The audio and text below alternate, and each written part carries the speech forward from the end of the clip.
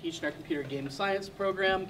I teach our Capstone project class, the fruits of which are surrounding us at the moment.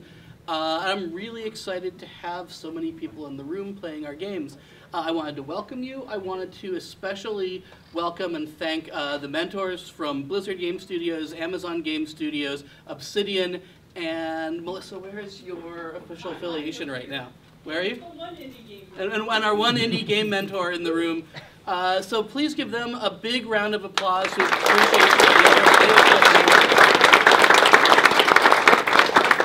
We could not teach this class without the generosity of our mentors in the local community. And we are incredibly grateful for the contributions that they bring to the class, for their wisdom, for their insight, for their guidance.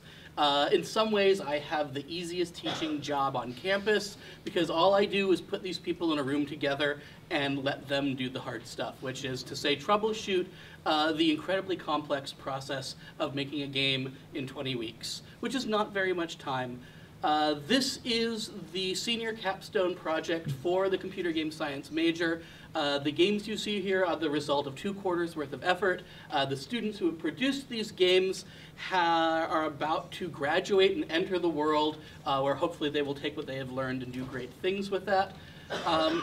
I'm not going to talk for very long, but I do want to give each of our teams of students an opportunity to very briefly introduce you to the games that they have made, talk a little bit about their experience in the class, and hopefully entice you to come and play some of the work that they have produced over the course of the quarter.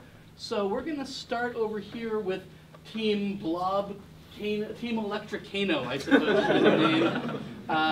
They have made 2 games this quarter, but they still only get 5 minutes to talk. Yeah, so I'll go quickly. So our team began with Blobcano this year.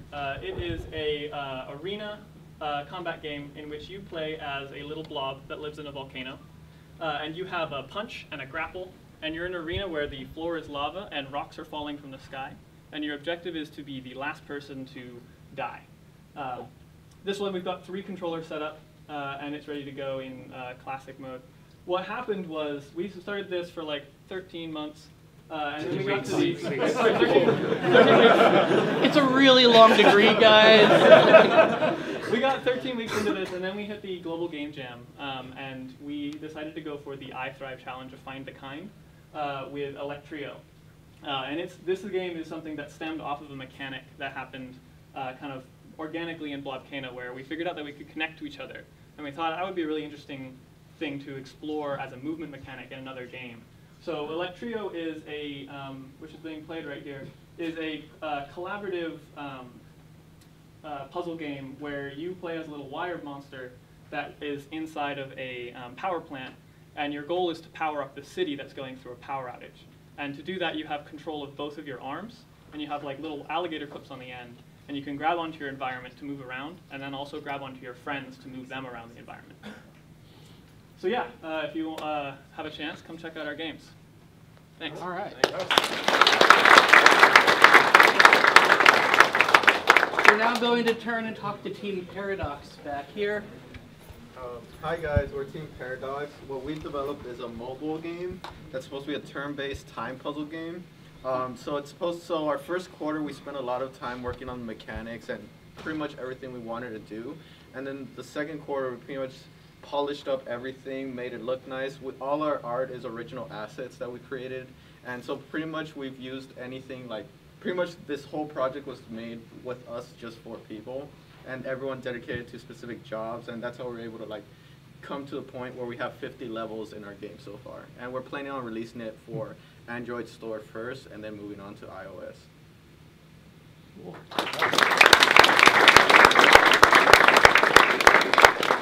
Next we have Thunk Tank. Hi, we're Thunk Tank, and we made a game called, what's our game? Our game is called Discarded. It's a 2D action platformer, and it's pretty difficult. If you win, if you can get through it without dying, I'll give you a free bag of chips, because that's the only prize I have right now. It's a 2D action platformer. You play as a scientific experiment that got dumped inside the cave with all the other failed experiments, and you're trying to find your way out. and eventually do other things if we, depending on how much we develop in the next week. And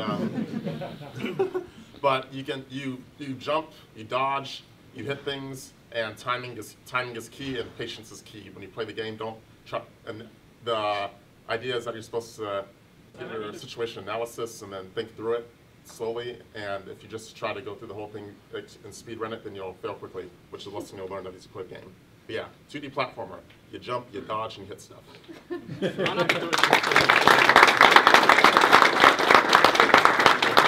I'm excited to introduce, I think for the first time in the history of the Capstone project, an analog game created by the appropriately named Team Analog.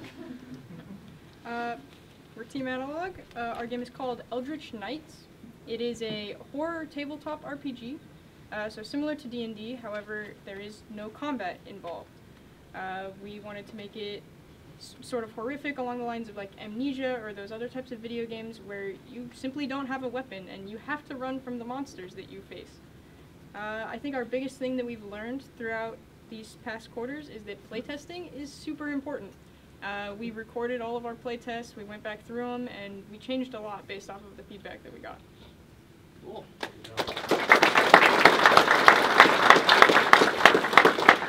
Next we have That Otter Game Studio. Yes, we're That Otter Game Studio. We made Cat's Yarn, which is a story game where you play as a young astronaut who is chasing after a shooting star.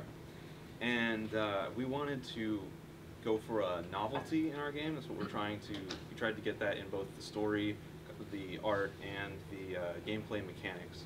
So if you play our game, you'll see a lot of different aspects as you travel from planet to planet. And yeah, chase the star.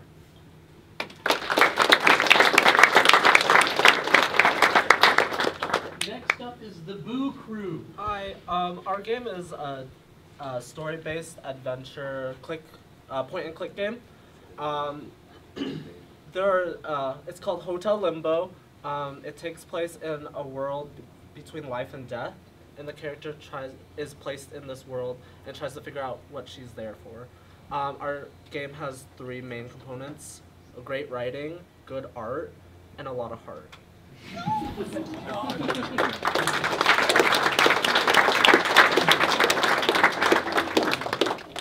Here we have another Capstone first. This is our first ever fighting game in the history of the Capstone project, and the appropriately named team is the Team of Fighters. Hi, we're the Team of Fighters, and our game is called Curbside Combat.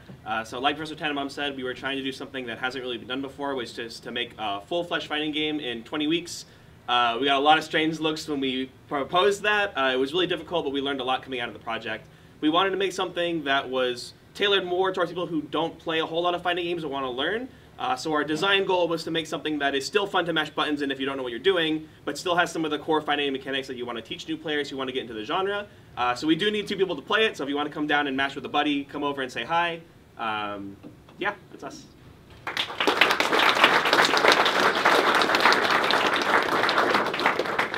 And last, but certainly not least, we have Morty's Mind Blowers.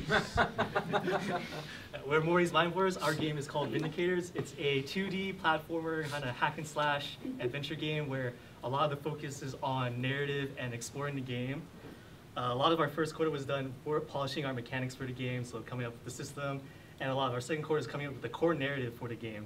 So when you do play, take your time, look around, talk to every NPC you can, and just enjoy it.